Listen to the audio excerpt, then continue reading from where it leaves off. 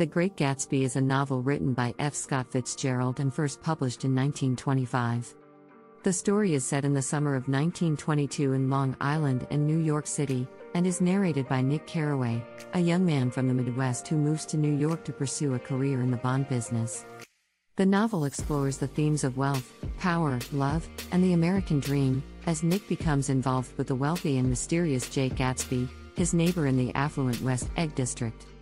Gatsby, who is known for his extravagant parties and rumors of illegal activities, is deeply in love with Nick's cousin, Daisy Buchanan, who is married to the wealthy and abusive Tom Buchanan.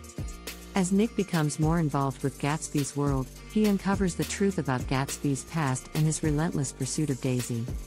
The novel climaxes with a tragic turn of events that exposes the moral decay and corruption of the wealthy elite in the 1920s.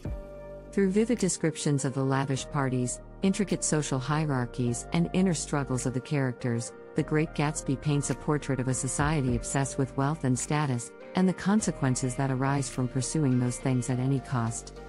The novel has been praised for its lyrical prose, complex characters, and portrayal of the Jazz Age, and has become a classic of American literature.